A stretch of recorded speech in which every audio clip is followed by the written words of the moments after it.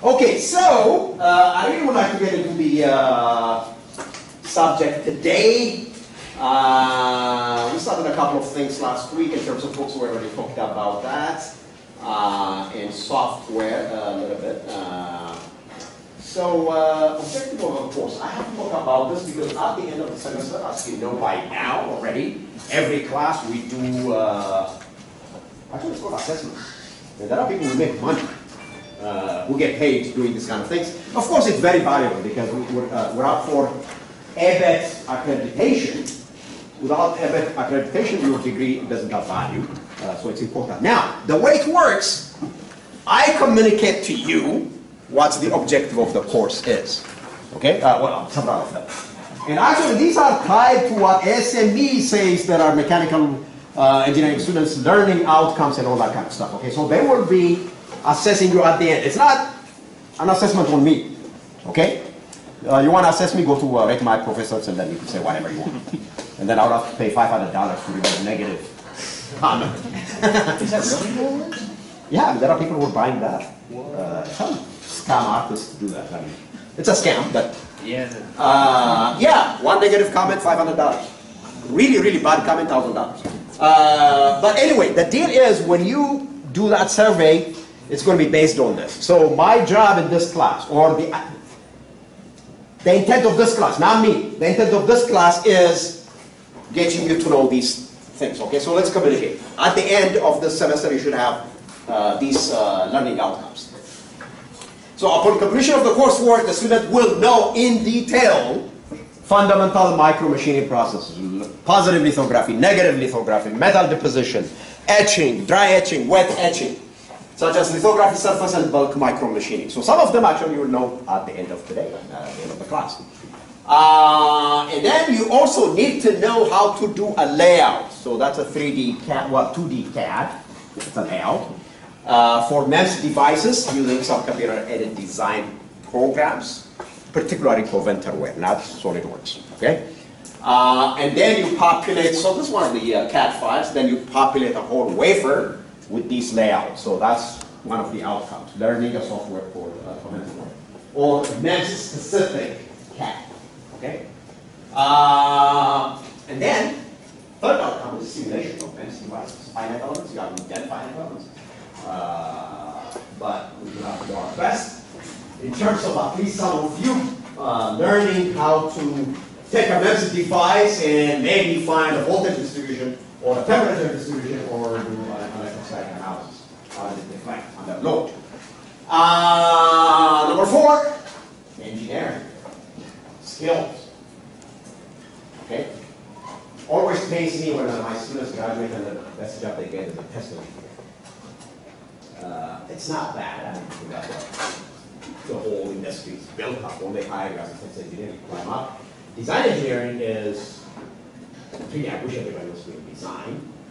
It's prestigious, it's very exciting. But, of course, you have to make a living. But our job is to train you as design engineers, not test engineers. Okay? As a design engineer, you have to have critical thinking in design. If you design a microfluidics channel, okay? What is the inlet? What is the outlet? What kind of shape will give me more favorable velocity distribution? Okay? Where should I put my electrodes for a maximum electric field and so on? Okay? So these are the things that I call critical engineering design. Okay? Some of them specifically for MEMS devices, even though we have a machine design, all that we should have learned. So your ambition should be being design engineers. Okay? You know, I mean, if you have the skill, eventually you're going to find a job which is going to allow you to practice that. Anyway, so critical thinking in microengineering design, fabrication, packaging, and testing. Testing, eventually, the critical thinking is what I want, and then understanding of microscale physics. We have a whole chapter on this, a whole lecture 4 or 5, on scaling laws in micro devices. Why do spiders walk on water? How can they walk on water? Even though if you look at that density, the density is higher than water. I mean, you know, in microphysics, if your density is higher than water, if an Archimedes is found out, then you're going to sink, right? But spiders actually walk, or all these small insects. What do you think is that? Extension. What attention? Suffocation. But how come suffocation does not apply to you? Oh, because the amount of... You got suffocation. Well, that's true, but the surface area isn't large enough to compensate for the force given by... So the force due to suffocation is much lesser than compared to your weight. Yeah. The human, the size, and all that kind of stuff. Now, the scale becomes different now. But however, for a spider or this insect working with water, the suffocation is much higher than the weight. So all stuff that you've been thinking is now going to be turned upside down. Okay? Forces that you thought would never make any difference will actually make a difference. Okay? And then and the other ones, of course, the application area, which I already started talking about now. Okay? Any questions? So at the end of the semester, you have to ask yourself, did I learn this? Okay? And then when you do the events survey, that's what you have to answer. Right? Yeah, I did not learn. But I mean, of course, you got to be honest with yourself because that really correlates to the value of your degree. Any questions? Yes. How deep are we going to go over high frequency components, RF for wireless devices? How deep do you want to go? Well, that's something that I'm really interested. So I think everybody should hate this guy. Because he is here to complicate your life. I can do it on myself. Like you don't have to punish all the class, but it's like. No, I like that. Not much. Okay. 685, however. So this is for so it's a 2-series MEMS course, a 511 and a 611 course. Okay, 511 course, just getting baptized water with fire comes at 685, high frequency and all that kind of stuff. Okay. So the other part, I think we already talked about that, and I'll talk more as we go. Grade distribution, midterm 45%, final design project 30%, homeworks 15, and you have 15 homeworks. Each of them is a point. And then there's a review paper, which is out of 10%. So we'll talk more about this as we go. Office hours, I should modify this. Actually, office hours are Monday, okay? So Monday, 2 o'clock until 7 o'clock. I'm the only weird professor who has office hours until 7. So if you're around 6:30, still I work. So Monday, make sure. My own number, AI is 114. Okay, so today I'm going to talk about the MEMS definition, background, and all that kind of stuff. Now, this is where it starts. How many people have heard of Richard Feynman? Actually, there's a parody Twitter account. Some of you guys are on Twitter, the more adult type of social media. Anyway, they post stuff about him. So he was a very legendary physics teacher, Professor Kassegne. Now, more than the physics, actually MEMS, there was a talk that he gave in 1959. Okay, I like it so much that I repeat it in every class, and that if you take any MEMS class, anybody doing MEMS, we kind of respect the guy. Okay, visionary guy. So let me tell you, 1959. So there were no MEMS devices, there were no micro devices, there were no accelerometers, no gyros, not even flash memory, any of these electronic devices. If you want to record your professors that time, then you have to have a crew of 5 people, okay? So during that time, 1959, so he had a talk. So American Society of Physics, he was a keynote speaker, and he said, I would like to describe a field, scientific field, in which little has been done, but which an enormous amount can be done in principle. Okay? What I want to talk about is the problem of manipulating and controlling things on a small scale. So this is called actually a small talk. So because you're talking about small things.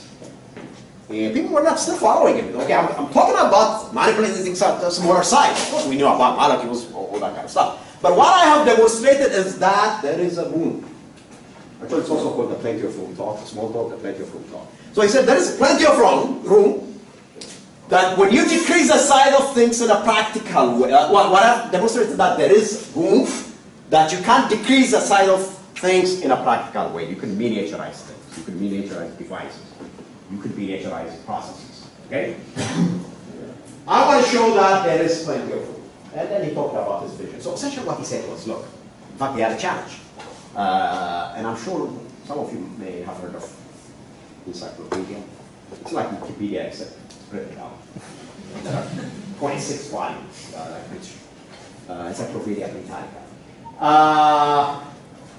You know, there were people in the summer like making money, kids like you when they were in high school, they were making money by selling stuff like that. But anyway, what kind of generation? 4 millennia, okay. So, what he said was, take Encyclopedia Britannica, 26 volumes. But I could shrink that and put it in a 1 centimeter by 1 centimeter device. So he hasn't, that was not done that time before. Remember, we don't have memory. So we couldn't write stuff for magnetic tape and then read it back. But he said, from what I know about the basics of physics, there's nothing that prevents me from putting this binary data and storing it and reading it back. And the binary data is going to be so small that you could think of what Encyclopedia Britannica. But he said, okay, I'll offer, I think that time it was about $50,000. So the first person who does that, I'll get, I think it was 18.4 months, 50,000. But here's the point. So it's very weird, actually, if you look at human civilization. So there's always little progress, right? Somebody makes an invention, automobile, and little innovation. But once in a while, you have what we call a seminal invention, a major invention, which drastically opens up a whole new area.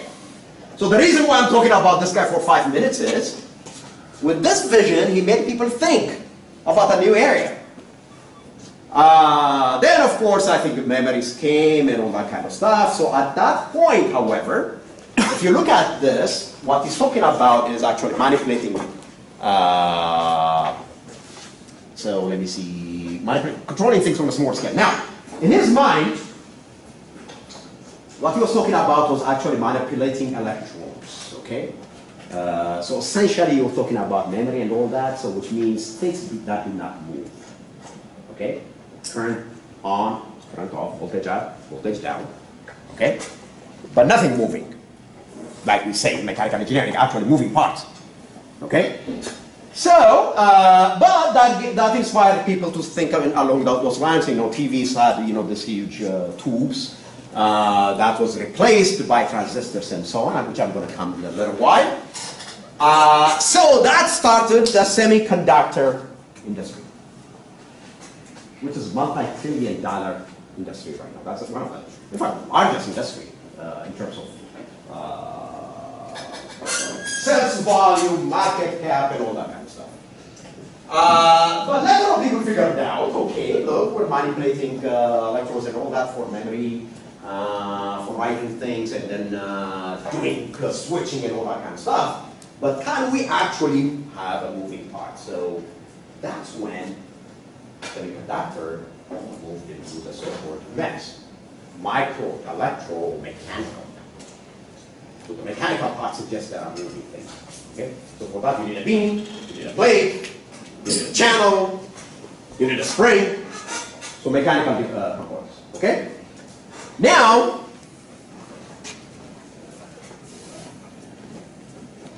what happened later on was, as people started manipulating these things, we realized some of the stuff that we work on, for example, life sciences. So we work on cells, DNA, and these small things, right? It turns out, if you look at this, or I'll give you another example. So from life sciences, DNA, cells, proteins, and all that kind of stuff. Now, if you're looking at atoms, what's the wavelength of light? Terahertz? Nano. Anybody? Actually, somebody should correct me the way I'm asking the question, because light is made of 4 to 700. right? So you have blue light on one end and infrared, and then so visible light. Let's talk about red light. What's the wavelength of red light? 750 millimeters. Not yours. Good. Blue. 400. Well, 400. 450. Yeah, 400.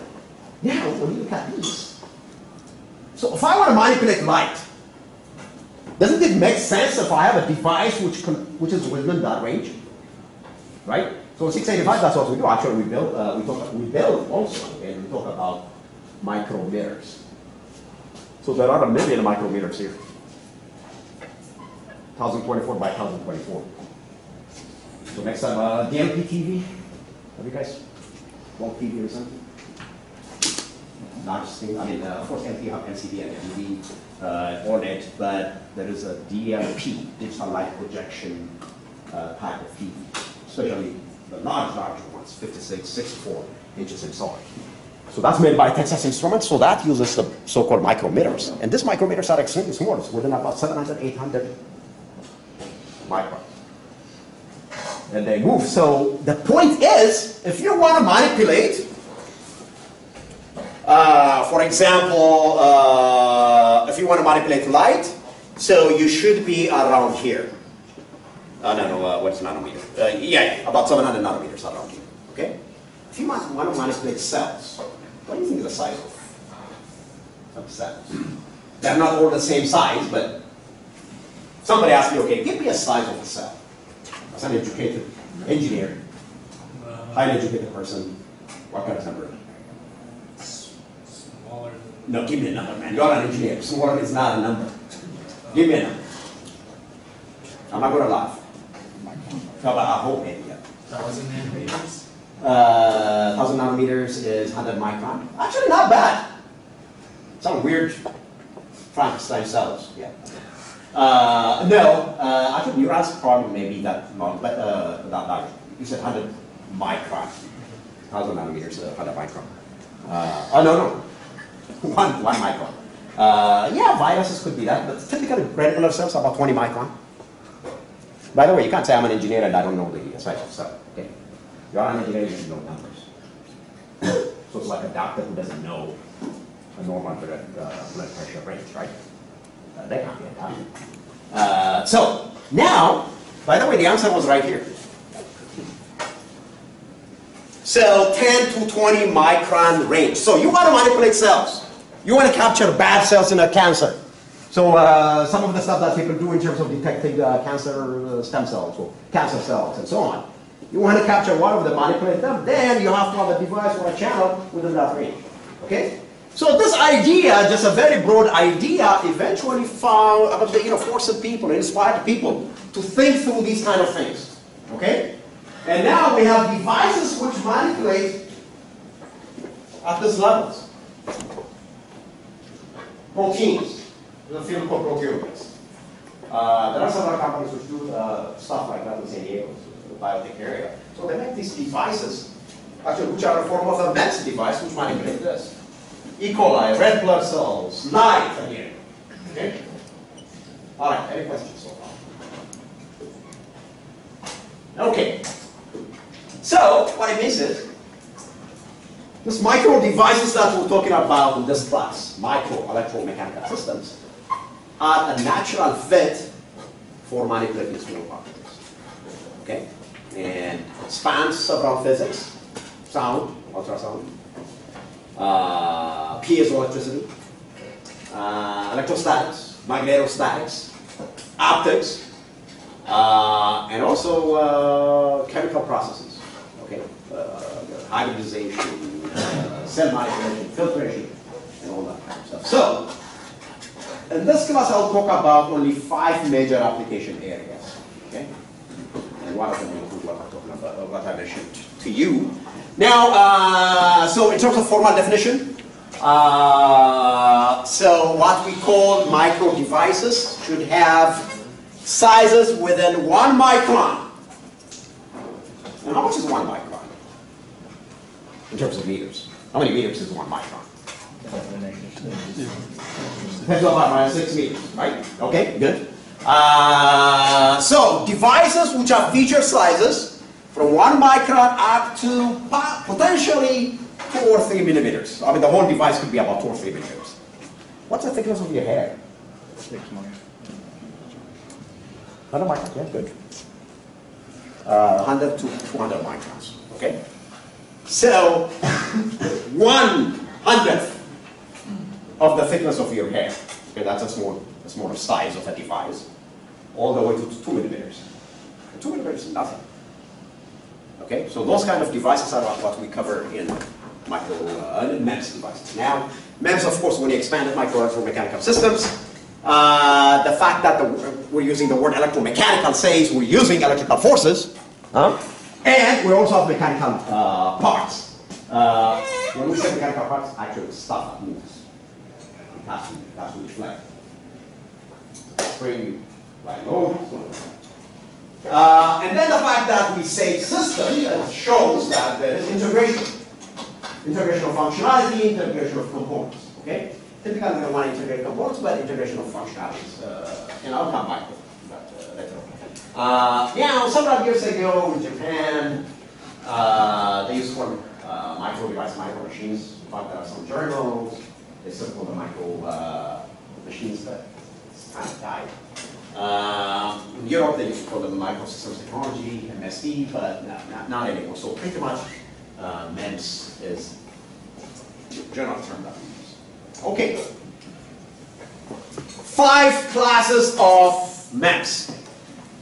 Okay?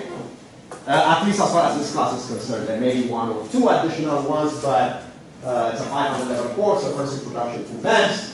So we have 5 types. So the first one is inertial systems. And I think some last week. So when we say inertial systems, so essentially we're talking about systems that help you detect motion, the air motion as well as rotation, right? So Ryan, give me an example of an inertial system. Inertial system. So MEMS device that works. Inertia. Yeah. So we have it actually here. No problem. Speed. Not the speed. Remove these. Check the maximum accelerometer. Okay, what's the other one? Gyro. Yeah. So accelerometers, gyroscopes fall under this group. In fact, they were the first commercially successful application of MEMS. Okay? Airbag. Equivalent of your airbag. You know how it works. Anybody? How do you have airbags? Reading that up, yeah. Use an accelerometer to measure a certain force and deploys the airbag. Yeah, so it senses, right? So the accelerometer has to sense. I mean, it's going to deploy only if you're hit. And as soon as you're hit, then the accelerometer detects that force. So the accelerometer proof mass is going to move. So that's going to initiate the electronics, saying, okay, deploy the airbag. Okay? So they save a lot of life, and very simple concept. So the first series of applications were therefore, I mean, from a commercial point of view, okay? Inertial systems. Europe has several of these. Now they're more sophisticated, like the gyro, anti-rolling, back brake, all that kind of stuff. And then, from a consumer electronics point of view, iPhone 6, I think the first one was iPhone 3 or 4, which have some of the basic MEMS devices. Now iPhone 10 or X, I think has 6 accelerometers and gyro and all that kind of stuff. Okay, I mean, each of you is walking around with MEMS devices. Okay, whether you realize it or not. Okay, now second one is optical system, and I told you why it's a very natural fit, because the wavelength of light is within the dimensions that we're talking about. So in optical MEMS, if you forget anything else, remember this. 100% of the projector market, okay? We're not even talking about 50%, 90%, 100%. Absolutely, you want to buy a projector, it has to have a MEMS mirror. Okay? I don't know about the picture here. No. I'll show you some of this. Yeah, some of the slide. But you have this 1024 by 1024. 1024 rows, 1024 columns. That's 10 more than 10 to the power 6. Mirrors. It's a very interesting physics.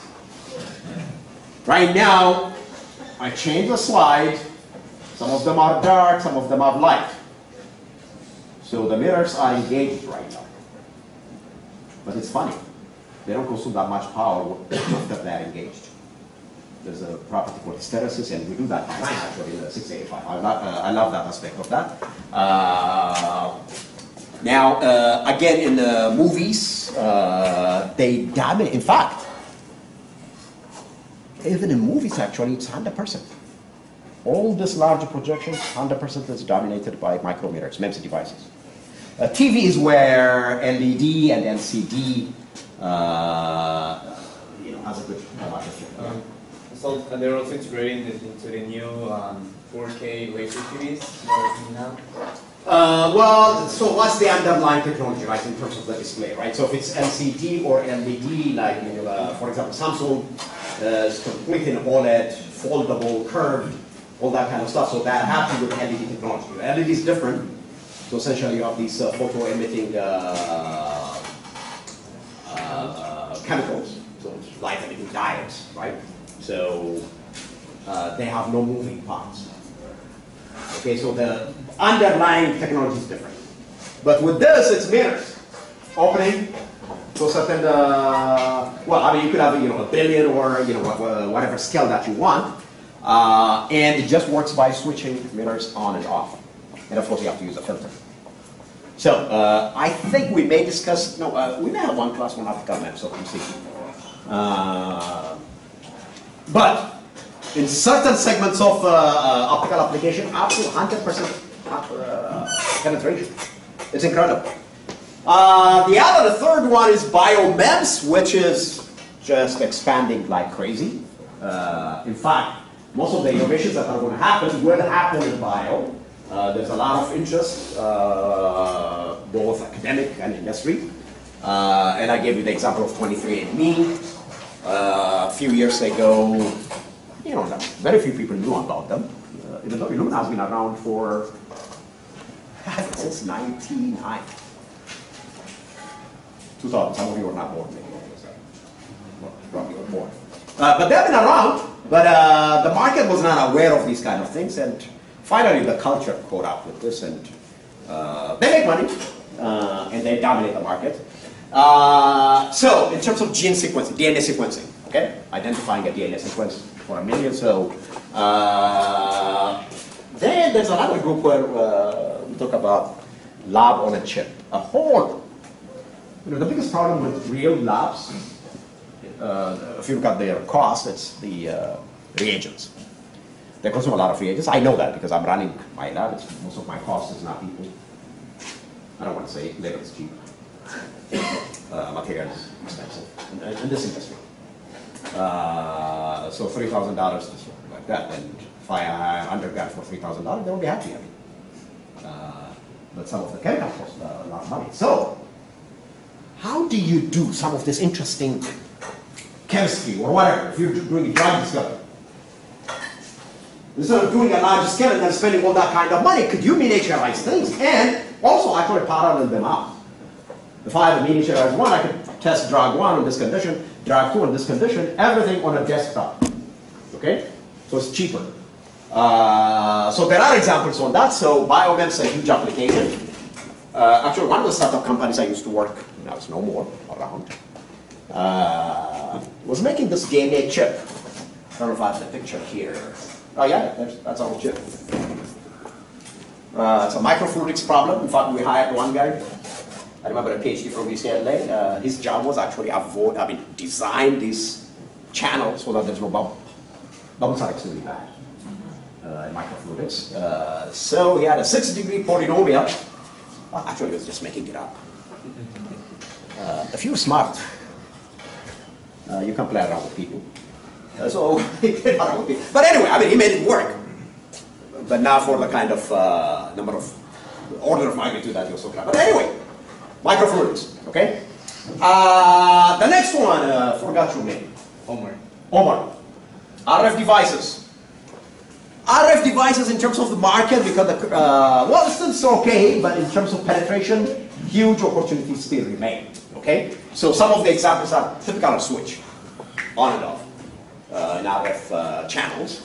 receivers, relays, and so on. Okay. The next one is in terms of power microsystems.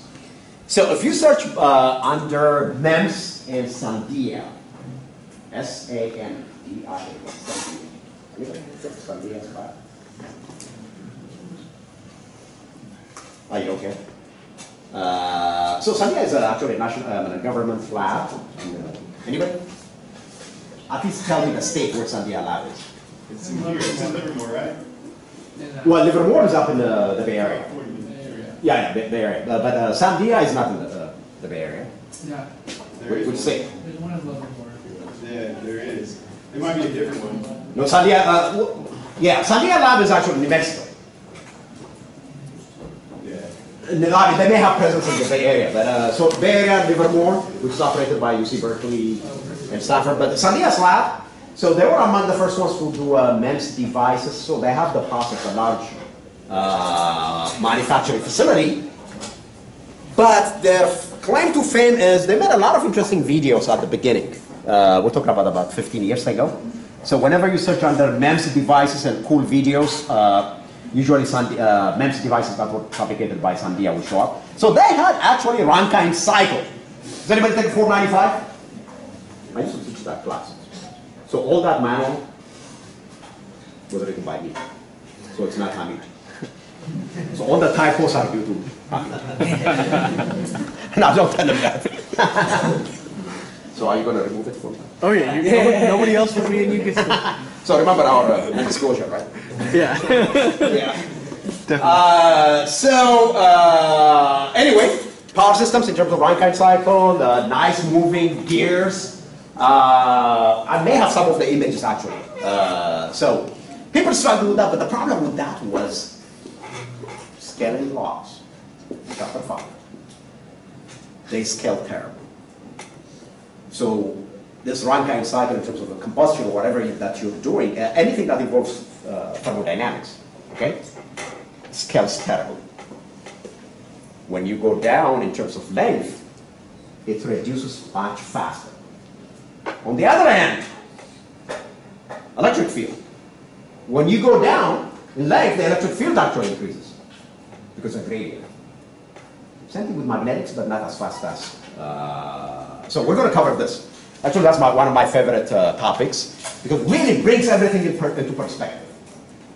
Why, when you miniaturize, you don't want to do a terrible icy kind of stuff. Electrosonics, magnetic dynamics, even ultrasound becomes a better scalar. Anyway, some kind of solar cell, you could classify them as MEMS devices. Any questions? Okay, so let's talk about the history of this. So what I want you to do with this, actually, I want you to go through it, but just to give you a perspective, okay? Remember Feynman's talk, 1959?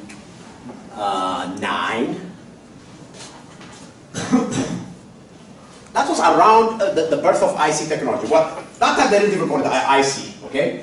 But anyway, 1950, they found out if you take silicon, okay, and you put potassium hydroxide to it, and it's going to etch in a certain angle. Actually, it turns out it's 56.7 degrees. And then, once it etches, actually, you could make membranes. Not only that, you could also, people have known that you could take silicon and then you dope it, okay, with boron, for example. Then you could make it, you could make it N-type, so it's or phosphorus, okay. So if you do phosphorus, then it becomes N-type, a lot of electrons. If you dope it with boron, then it's going to have less of electrons, therefore more of holes. So people discovered that around 1950. That's why the semiconductor thing came in, okay? But they figured out, if I put potassium hydroxide to silicon, actually it's going to etch it and then I'm going to get a membrane. So what's the deal with a membrane? So if you have a structure, you could make a membrane. From electrical point of view, it's not interesting. But if you're an ME, the moment you see membrane, what do you see? The person on the hammer sees nails, right? And Amy sees on the membrane, and what does he see? Or she sees?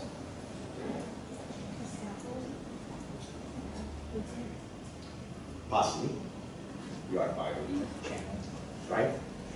That's what I said. Yeah, which is good. Okay, that's not wrong. Okay. Maybe channel, yeah. Okay. You can push fluid. So you can use as pumping. Okay, good. You're thinking. That's some kind of like juicer, like a pressure. Yeah, essentially, I mean, if you have a membrane, you put air into it, it's going to deflect, right? Okay, if I kind of make it in such a way that when it's deflecting, it changes resistance, don't have a pressure gauge right there. So the fact it's moving actually gives you a pressure gauge. Very cheap. Some of them are so cheap that they will ship it to you every few months. Because they're so cheap. So this was actually very interesting in terms of MEMS, the fact that you could create membranes. You etch it, you get membranes, and actually that membrane could be attached to the rest of the electronics. I could make it piezoresistive, and we'll come back to that. Then I can detect that motion and then convert it into pressure. Okay. Then actually these guys, it's a beautiful story, 1958, the birth of IC technology. What do you think the first, well, when we say IC technology, it means integrated circuits, okay? When we say integrated circuits, it means, have you guys seen breadboard? Okay, if you're doing Arduino and stuff, you buy one component, you buy another one, you put them together, and then you're soldering, and then you connect them, okay? So they're not integrated. But imagine if you make a process where you have a silicon and the resistor, the switch, the capacitor, everything is in one unit, and they're all connected. So that's what we call integrated circuit. Okay, I covered that more in 685, but I may also cover it over here. So that's where actually we changed the trajectory of the industry. Okay, so that happened in two places. Okay, one is in a company called Fairchild. Have you guys heard of this company called Fairchild? So there is a very interesting movie. They bring it once in a while. Public TV shows that about the birth of semiconductor technology. Okay, all these guys, wrote an app and all that.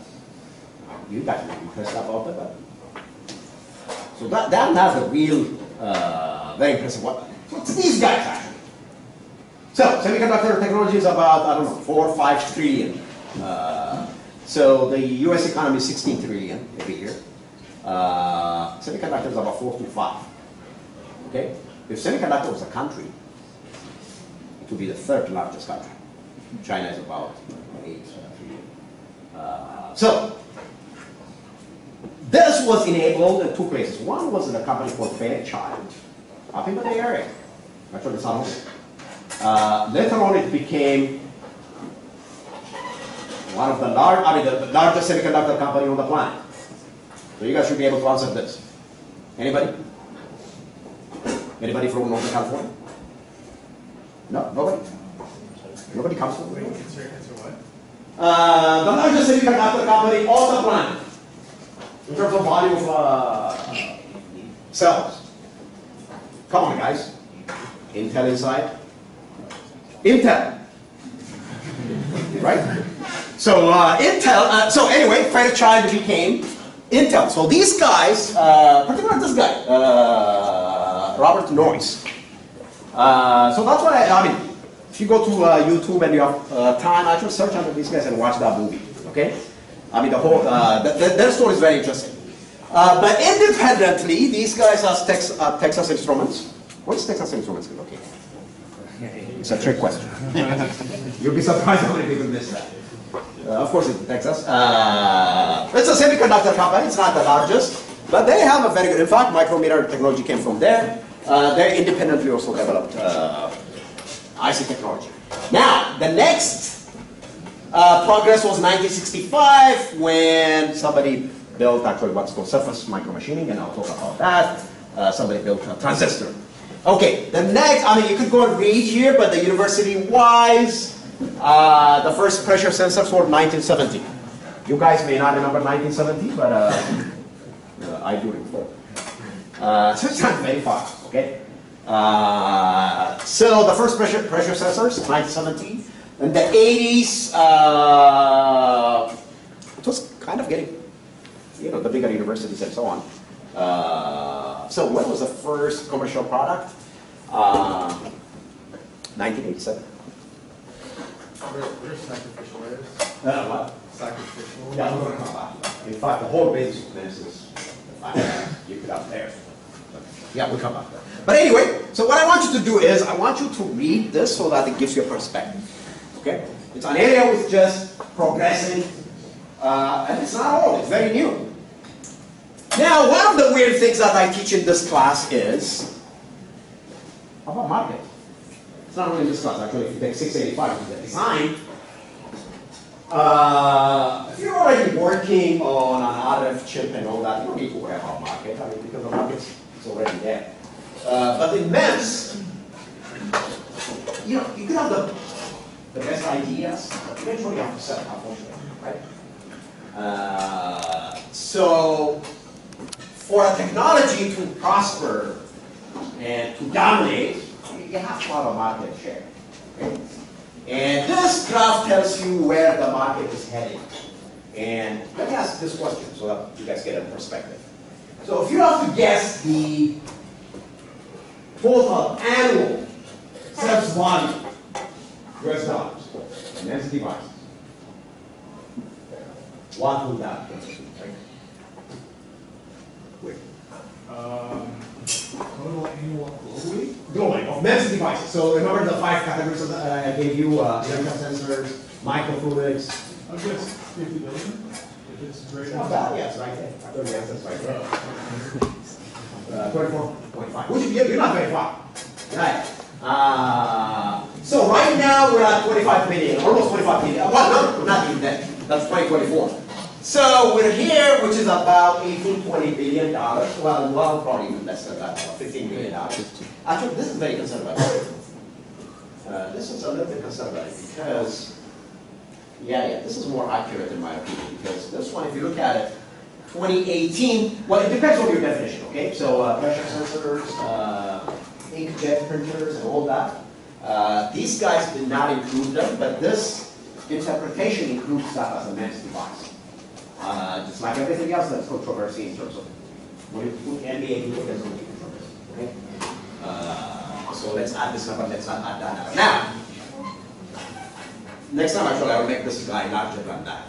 Except the problem is this one ended in 2018, the projection, and we're already in 2019. My point, already in 2019 we're about 22 billion according to this. So 2024 with 13% increase, that's a cumulative CAGR, that's an MBA term. Anybody? Cumulative growth rate. I forgot about age. Annualized growth rate. 13%. It just means growth rate. Right? So with 13%, so by 2024, 25, I would suspect with this kind of interpretation up to $50 billion. So that's a market size. Okay? Out of which, of course, some of them are automotive, medical, and all that, but we'll cover this later. So questions before we move on. So I need the class to be dynamic. It's not only me talking on a Friday, right? Okay, so how about microfabrication capabilities in San Diego State? Now, I'm very proud to tell you that not every university in the United States has a program in MEMS. Okay?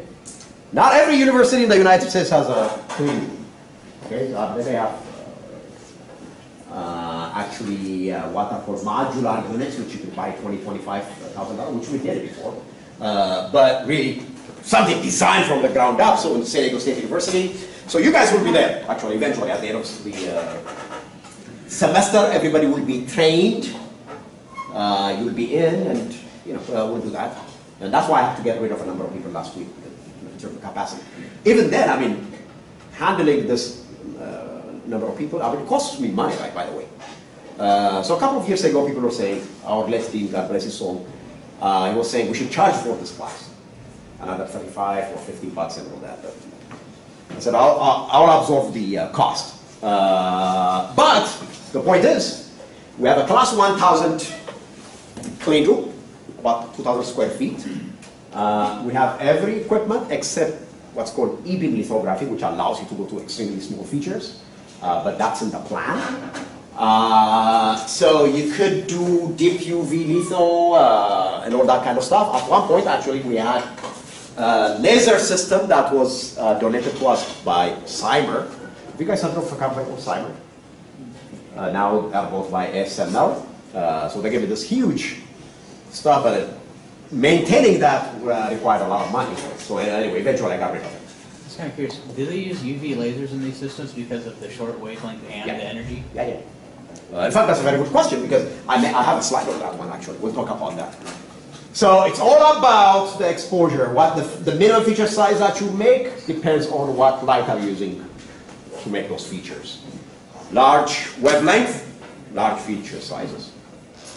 You want to go to 12 nanometer, no, 11 nanometer. That's the current state right now, and it's happening in San Diego right now. Actually, two companies that you have to know in San Diego, whether you work for them or not.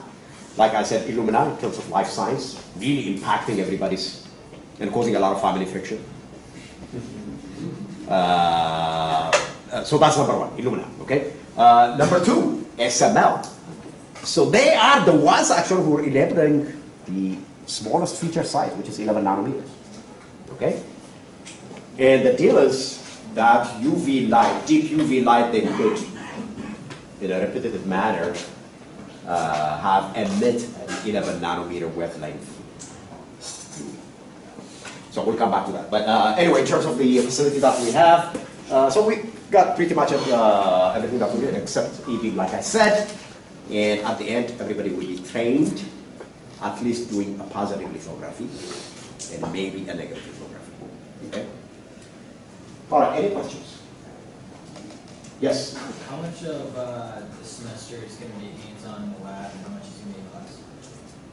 Ideally, okay, if I was running this class, if I had about 30 people or 35 people, then it would be a lot of hands-on class, from my perspective, okay, from a size point of view.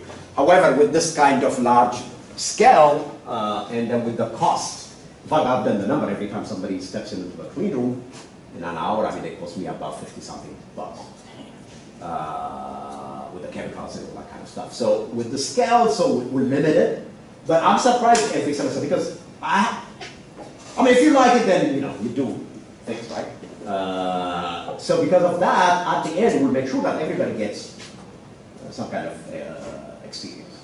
So you're going to spend at least 7 to 10 hours in that clean room throughout the semester, which is decent. If you go to UCSD, and I'll guarantee you, talk to your friends if you know them. The majority of them have never even been in the clean room. They will kill them if they, even if they dare to watch them. Because I mean, there's so much barrier. So that that's one aspect. The other aspect is, of course, this is a 500 level course. In addition to the hands-on, we need to educate you about scanning laws and this and that. So I have to balance it, and I'm very happy actually. At the end, we have a good product. So from my perspective, it seems to work, and then students come back to me after surprise. But anyway, you will not be disappointed now that we scared the weak and the unbelieving ones. Okay. So one thing I wanted to mention, so there's a difference between MEMS and nanotechnology. You may have heard of this. The word nanotechnology is being used in a number of places. The fact that it's nano, it means it's 1/1000th of a micron. But it's a little bit different. So when you don't make a device with nanotechnology. So sometimes what happens is if you want a t-shirt that's waterproof. So waterproofing powder, for example, that's nanotechnology. They have the small beads, and then you coat them, and they are hydrophobic. They don't like water, so water just flows on them. Or if you want to make shirts that do not need to be ironed, we can do that. That's nanotechnology, but that's not a device. Okay? MEMS is different. MEMS, you're making a movable micro electromechanical device. So if somebody asks you, okay, did you take a nanotechnology course? Don't say ME 585. Okay? All right. Okay, this brings me to one of my favorite slides. Have you guys heard of Moore's Law? Right? Every 18 months, the power of a transistor doubles, or the amount of circuits that you can put in a given size doubles. That's called Moore's Law. Okay? Didn't they break that one? Well, we're going to come back to that, so that's why I'm telling a story. And thanks for interrupting. No, I like the engagement. It's good. But yeah, that's what happened. So I'll tell you why. Remember the Fairchild guy I told you about IC technology? What's his name? Huh? Jack Kirby? No, Noyce. Jack Kirby of the Texas Instruments guy. Noyce and Moore actually used to work together in Fairchild. But then Moore went, they left Fairchild. Fairchild is still in San Jose, actually. It's a smaller place. Next time you go to the Bay Area, visit Tesla. Also visit some of these. Just don't go to Facebook only and then come back. That's not really where it started. The other places. So this guy co-founded Intel. Okay? And he's so much respected, and in fact he had a paper, and then I used to have a clip of the paper. Yeah. But anyway, he had a paper, and he said, they knew how fast the technology was going, and he said, okay, look, the way we're going, every 18 months, we're putting more circuits in the chip, and it's becoming more powerful. So there are several interpretations of the same law, but the whole idea is every 18 months, good things happen. It was doing good until, what, 2005 and so on. Then 18 months, nothing happening. Now, like I told, there are several interpretations of this. One of the interpretations is the minimum feature size that you could put in terms of a wire, okay? Because the older circuits, one wire was thick, it's a millimeter thick. So transistor is a millimeter thick. So you want to make a smaller one, then you go to 1/10 of a millimeter, 1/100th of a millimeter, 1/1000th of a millimeter. So you decrease the feature size, okay? So this interpretation is based on that.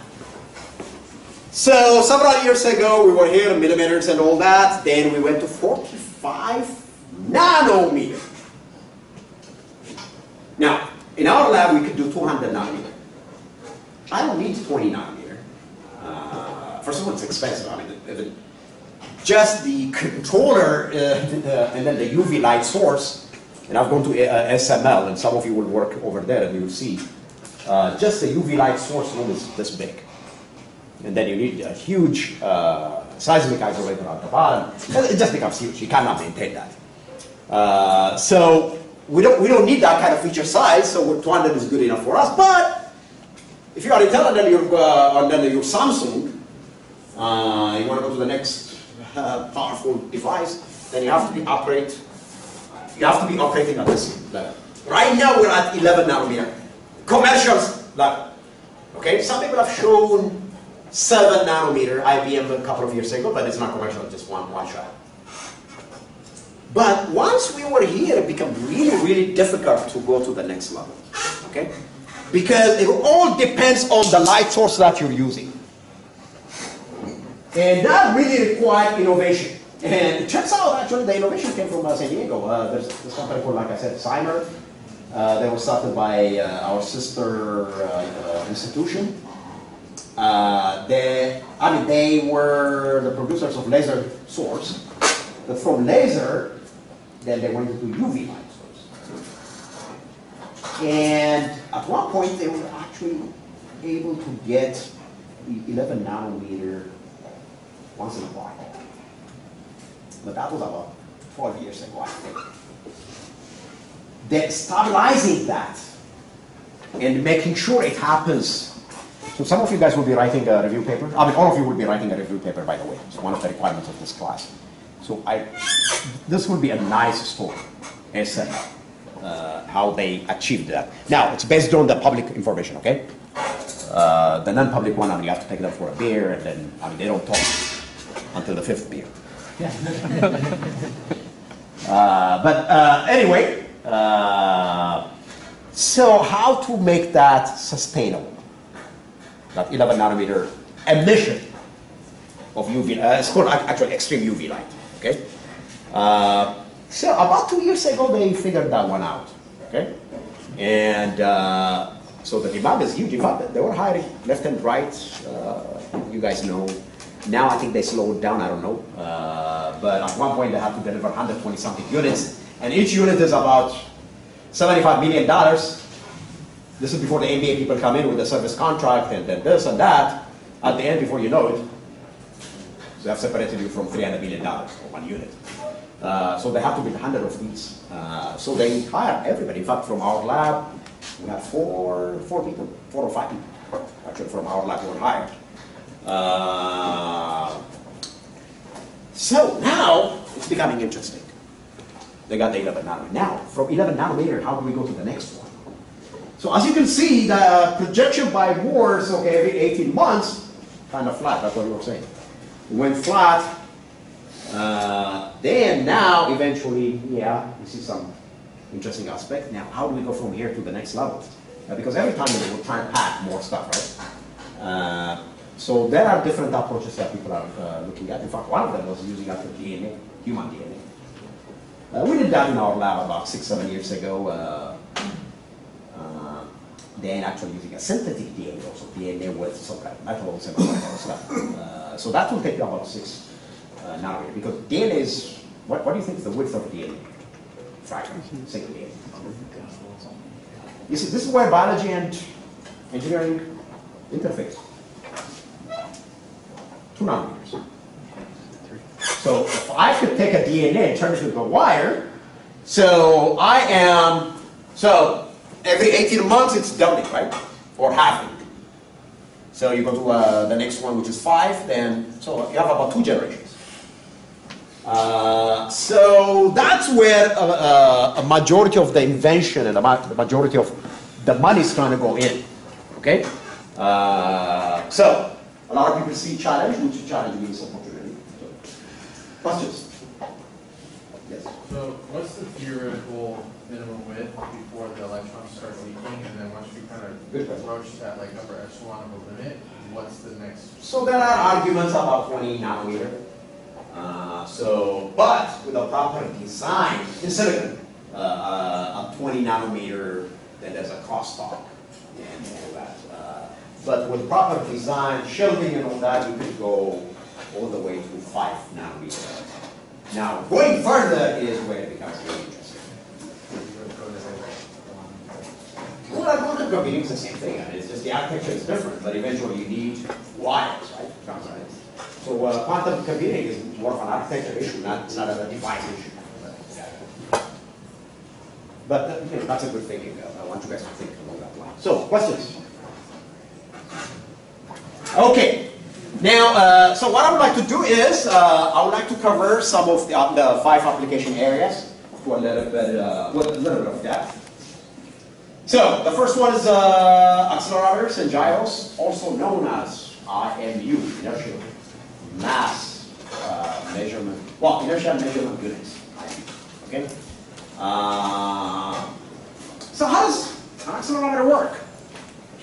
So this actually, believe it or not, is the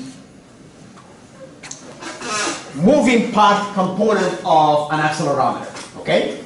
So the first accelerometer, commercial accelerometer, was called ADXL50. It's this guy.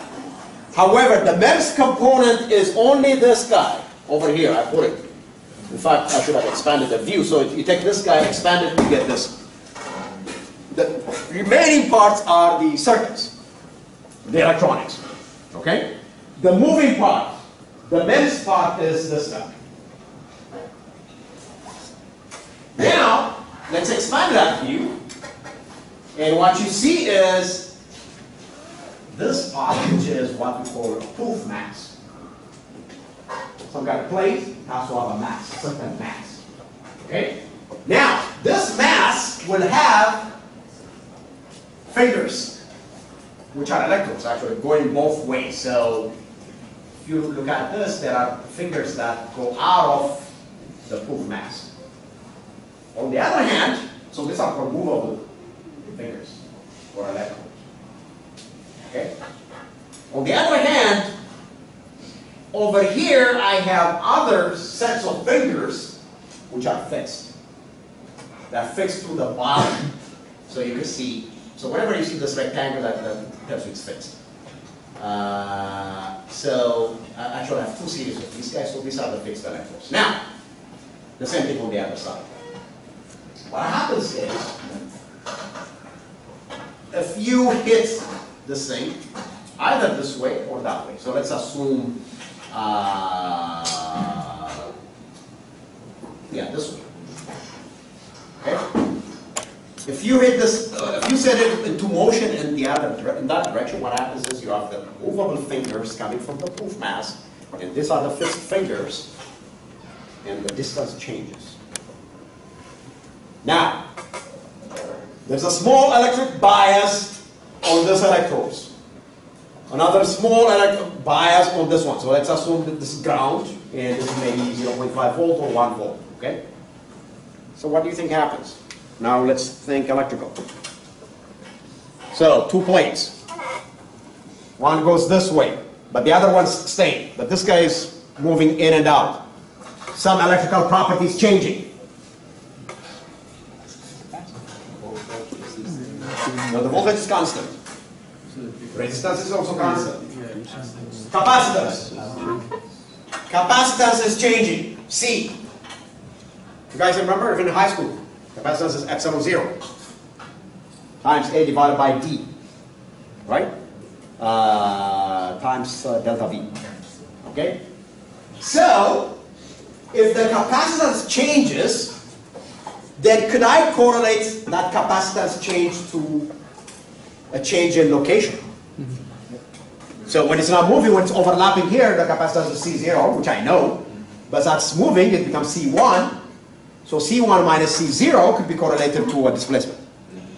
Okay, now, there's a circuit which converts change in capacitance into change in voltage. Now, before I say that, let me make this point. I don't know if Nurali emphasizes this point in ME 495 when I was teaching that class.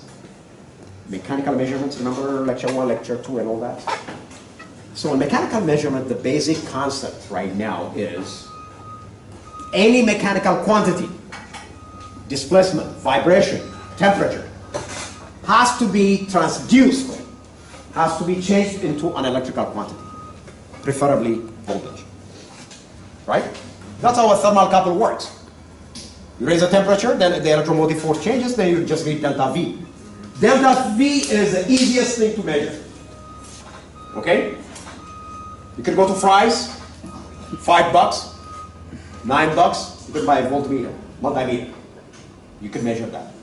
So remember, any mechanical quantity, you want to measure a few changes into delta V, everything is solved.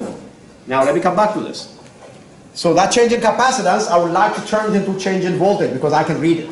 So there are circuits over here that will take the change in capacitance, convert to delta V, and then from delta V, of course, correlate to displacement. So what's the circuit? The name of the circuit that takes a change in capacitance and converts it into a change in voltage. No, it's not transistor. Huh? No, it's that. So Wheatstone is interesting, but except Wheatstone takes change in electrical resistance and converts it into voltage. There's another circuit. Put a capacitor across it, a resistor across it. I can't remember the name of the chip. Isn't it a... Up amplifier. Okay? So it takes a change in capacitance. So we have an up amplifier here. I thought it was a rectifier. Takes the change in capacitance, converts it to a change in displacement. Okay? Then I know. So your airbag, that's what happens. There's a movement, then the up amplifier detects that, and the electronics is instructed to the servo, and it deploys your airbag. Very basic concept. Now the only thing I want to add here So the proof mass actually, when it deflects, it needs a spring. Okay? So you have a proof mass, and you have the electrodes, but there's a mechanical part that you need. So this guy has to be suspended from the floor, which is the silicon, but it has to be suspended through these beams, the springs. And a lot of thought goes into the design of the springs.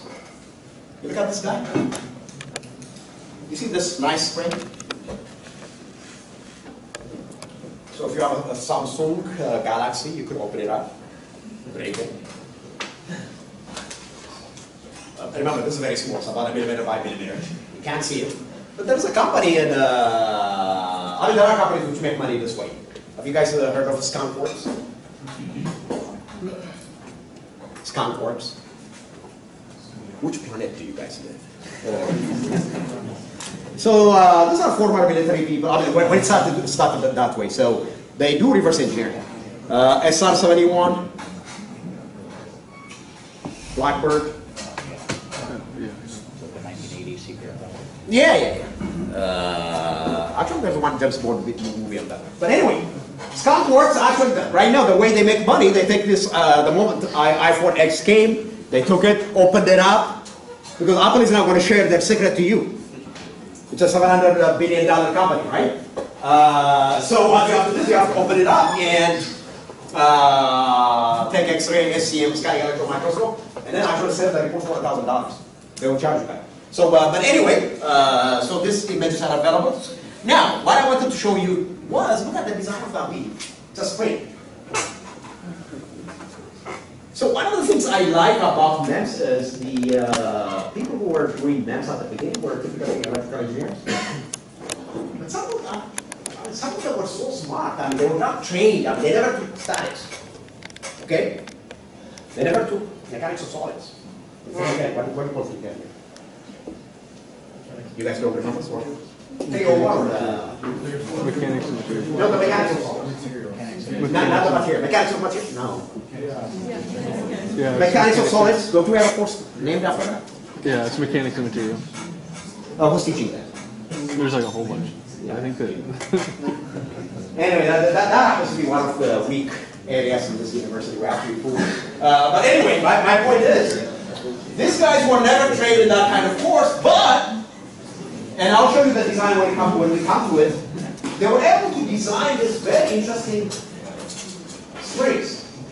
Because eventually the kind of frequency that you can detect depends on the stiffness of the spring. High frequency.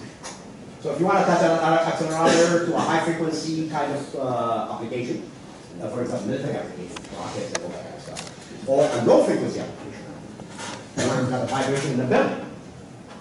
Or if you're monitoring the health of mechanical equipment, it's not low frequency.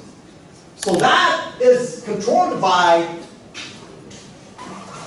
the stiffness of the beams. Sometimes you need a very, very large beam. You can't fit it. So what do? You fold it into accordion type of structure.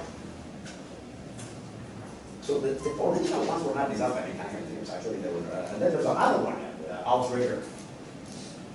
The beams are called outrigger kind of beams. Very interesting concept. So that's where I see design, innovative design approach skills being developed. Okay? So one thing I want you to do is when you look at these devices, I want you to look at them from a design point of view. Okay? Why is it folded that way? Could they have designed it in a different way? And this is part of the training that we'll be going through. Okay. Anyway, that's your accelerometers. Pressure gauge, pressure sensors, very easy, straightforward. Now, the green one represents actually, imagine at the beginning the whole thing was a green block. That's a silicon wafer. In fact, I came late and I didn't get to silicon wafer, so next time I come in, I'll bring you, show you silicon wafers. Very thin, 0.5 millimeter, 500 micron. But that's very deep, actually. Because most of the features we're working on are on the about 20 micron maximum. So what you do is you start with a silicon wafer, Not even 500 micron, about 30 micron, or 40 micron. Now, at the beginning, this thing was inverted. So I had a silicon wafer. Let me assume this is a silicon wafer. Then I soak it in KOH, potassium hydroxide, which is the base. So potassium hydroxide actually reacts with silicon, and it etches away the silicon. So the silicon gets converted to silicon dioxide and water and H2O, and then gets washed away. Now, remember I told you, the way it's etched is called anisotropic. Aniso means not the same in every direction. So what it does is it's going to etch it at 56.7 degrees. Okay? So invert this guy. If you invert, then you will see that it's going to be etched. So if you measure the angle, it's 56.7. There is a reason. That's homework number 0 or number 1. Silicon is a crystalline structure, and the crystals are 56.7. Now, it depends on how you cut it. There's 100, 110, 111. And I'm going to post the homework by Sunday, and I think it's due next week or the week after. So I want you to read about the crystalline structure of silicon. The reason why it's important is because it enables you to do this anisotropic etching, and it makes this beautiful trapezoidal hole. And if I keep it longer, it's just going to etch through the whole thing. But if I stop it at the right moment, I can get any thickness that I want for the membrane. And once you have that, it's interesting. Remember, we talked about it. Now we see a mechanical part. Now, in addition, what we do is there's a trick that we have to do. We dope it with phosphorus. And it turns out if you take silicon and then you dope it with phosphorus at high temperature, then it becomes piezo resistive. Do you guys know what piezo resistive is? Resist up to a certain voltage. So piezo means, in Greek, Change of electrical resistance through mechanical strength. in Greek. Well, I mean, that's what it is. But piezo means pressure, force. Resistive is, yeah, of course, a resistance, right? So piezo resistive means you apply mechanical load to it, the resistance changes. Piezoelectric. There's another type of material property called piezoelectric, or piezoelectricity. What's piezoelectricity? Piezo is pressure. So what happens? If you apply pressure to the material, what happens to it? In a piezo-resistive material, so you apply pressure, then the resistance changes, the electrical resistance. But there is another group of materials called piezoelectric. So what happens if you apply pressure? Anybody? Come on, guys. Is it going to change the distance from the two plates and make them closer or farther away? No, the word is right there. Piezoelectric. Piezo pressure. Electric. The electric potential changes. So voltage happens. So that's how your microphone works. The speakers work, right? With the speaker, actually, I mean, the way the speaker works, you're applying a mechanical load. You're speaking to it, and then it vibrates, and that's turned into a voltage difference, and that could be coded into a signal, and it goes through the airwaves, and then the other person listens to it, right? Very basic. So you have piezoresistive materials and piezoelectric. So ours has to be something exact. So you need to know the difference between both of them. Now, in this particular case, what we have is you bombard it or dope it with phosphorus, then it becomes piezoresistive. What it means is you apply pressure, it deflects, then the resistance changes. Now, so it's like this. So it looks like this. So this is the membrane, silicon membrane. This is a cross-section, this is a top view. This is an actual device, actually. So what we have done is we have taken this and covered everything else and put potassium hydroxide, then from the back. Then it etched, and then we're left with a membrane. So what you do is, first, like I said, you dope it with phosphorus, so it becomes, in the corners, you have a piezoresistivity type of material, nature. In addition, what you do is, because you have to package it, right? So at the back side, you come in and you put a package with just an opening, maybe a glass. but the opening is to let air in, because it's a pressure gauge. So you let air in, then the pressure is applied and it deflects. Now, that piezo resistant material, PZT, detects that motion. Remember, deflection, therefore changing resistance. I cannot measure just changing resistance. I'm not interested in just changing resistance. What I'm interested in is the pressure, right? But I have to transduce this to a different magnitude, electrical quantity, MB495, uranium.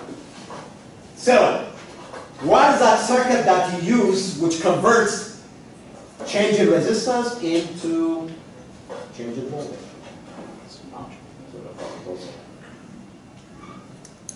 Guys, this side has been very quiet. Ryan. Yeah, what's the circuit for? Very good. Which one? Bridge. Remember high school guys? Are you dead? That's what physics labs.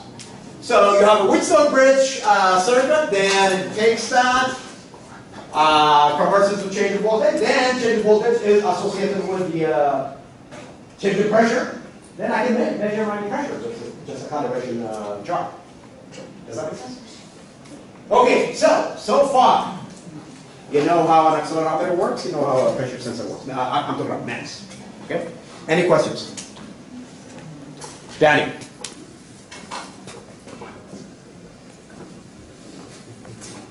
So you can see some of the holes that we made, 56.7.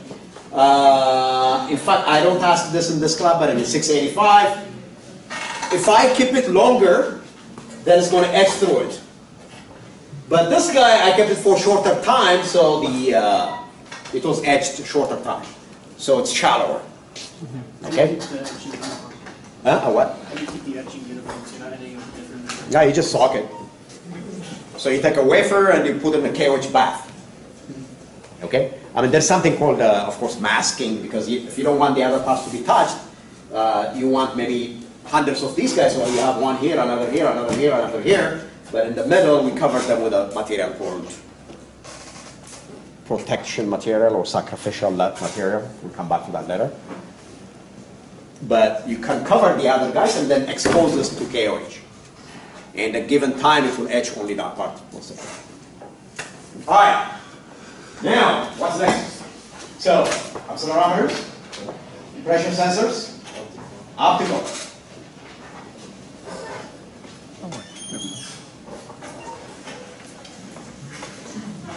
So, the optical mirrors, which I talked about on projectors, actually look like this. Okay? So, you're going to have a frame, some kind of support, and you're going to have these mirrors, which are supported on a hinge, like a beam. And what you do is, and this is where it becomes important. Now, this mirror is engaged. When it's in a rest position, it's flat. Okay, the whole thing is covered, sitting flat. Now, the mirror has a thin metal layer. Okay? Aluminum, platinum, gold, platinum. Now, at the bottom, here, on this side, you can't see it, I have another layer which is also conductive. Okay?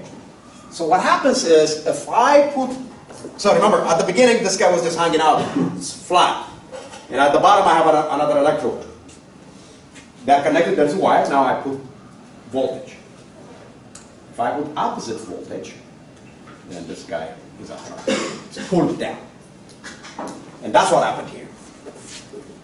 So as soon as you put a bias between the two of them, then the mirror rotates. So when light comes in, light is reflected. You know, the only thing mirror does is reflect light. Its only purpose is just reflect light or deflect. If you don't want it reflected, remove the voltage. It goes down. You see these dots? Black? What do you think happened? So each of them is a pixel, okay? So in these particular cases, you know, for example, in the projector, you have a billion, so you have a billion, no, a million. Well, some of it, well, depends. So sometimes you have the billion pixels. So each of them is one mirror. each dot, each pixel being a mirror, well, each mirror representing a pixel. The dark ones are actually represented by a mirror which is flat, unengaged. Okay? The other ones, non-black one, wherever you have color, of course there's a filter, so I'm not going to talk about the filter. First it was white light. So it's either on and off, right? So it's black or white. So the black one, no mirror. The white one, you have a mirror engaged, but later on I'm going to apply a filter, so that's why you get the colors. But very straightforward. There's nothing to it. It's just a mirror being engaged and disengaged. As far as the mirror MEMS are concerned, there are other types of optical MEMS devices. Maybe I will mention one of them, depending on the mood in the class. For those mirrors, do they got a specific degree or of angle, or just straight It's to about one 5. point and then the other point, and that's No, it's about something 5 between? degrees. It's about 5 degrees. So what I mean is there a way that they control how much they want it to go the angle? No, it's on and off, like I said, so it's either theta max or theta 0. And theta max turns out to be it's very small. Actually, you don't need it to go 45 degrees. Because the amount of voltage that you need. So 685, we talk about this. The physics is amazing. Like I told you, once you engage it, you need voltage to engage it. But once you've engaged it, you could go down. I could pull my voltage. Because there's a hysteresis. There's some energy stored. And right now, look, I can keep this light on for an hour. I'm not consuming that much power. When I'm consuming power is, now you don't know it, but you cannot imagine how many layers are being switched right now. All kind of weird stuff is happening over there. That's when the voltage consumption happens. But once it's engaged, then it pulls it back. Yes? So do these only rotate around a single? Yeah, single axis, yeah. Single axis? Yeah, single axis. I have very interesting stories about this, but Friday. So there was a company called MEMS that came to this town many, many years ago. And I've never seen such a accumulation of brain trust. You know, I hung out with some of my friends over here. It's not. No, don't say that. No, but these are the guys who built this. So there was funded, a startup company, and all the bright people working in MEMS and all, they came in. But they refused. Have you guys heard of a company called Cisco? Yeah. So Cisco was actually the Google of 1998, 99. Cisco offered them $4 billion. 1999. $4 billion, 40 employees. Sorrento Valley. Right now it's a coffee. I go there and I almost cry. The CEO said, no, we're going to be Cisco ourselves. Then anyway, within a year, the whole thing, optical market went down, but they did this. So this device was supposed to revolutionize the 5G stuff that you're talking about right now. It cannot be enabled unless you have these electrical switches, because right now, except Verizon, all this guys, Sprint and all, and you hear me now and all that, it's very delayed because they're using electrical switches. Optical switch, speed of light, much faster. And it allows much bandwidth. So a very, very interesting. But as a market, I need to tell you, in terms of switches, filters, inductors, conductors, and all that, you can make these. The first device that we made in our lab was actually this humble RF switch. One of the first students I graduated about 13 years ago, so she did this. But normally I don't cover a class on RF. Last point. Don't freak out, it's not chemistry. But there's nothing wrong in chemistry. Remember I told you, well, by the way, What group is silicon? So remember, last week we talked about this. So MEMS class requires knowledge from different areas, right? So one of them is, of course, silicon. So, and I'll tell you why it's important that silicon is right here. Group 4, right?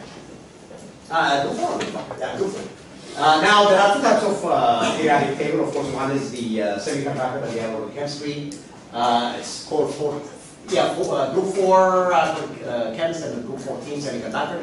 But anyway, carbon and silicon are the same group 4. Now, if I take silicon and dope it with phosphorus, which is a group 5, okay? Well, yeah, but anyway, if I take phosphorus and bombard silicon with phosphorus, what do you think happens to the silicon? Now, to be very clear, that's what it tells you. That's why you guys went to high school, by the way. My son still asks me why does he go to high school? What happens? Come on. Yeah, so the group, as you go to the right hand side, you have excess of electrons on the outer shells, right? So these, the elements on the right hand side have more electrons than the left. So you take phosphorus and bombard silicon, then you have excess type of silicon, excess electrons for silicon. So silicon becomes N type. N type, okay? So excess of electrons. Now, the same silicon, if I bombard it with boron, B, on the left side of the periodic table, what happens? It becomes P-type, which means it's knocking off the electrons.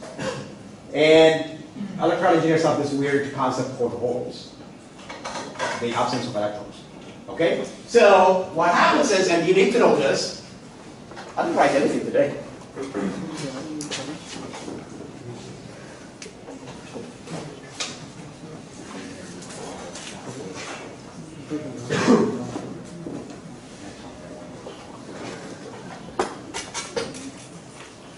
So I take silicon, I come from the top, bombard it with phosphorus, then I get N type, right?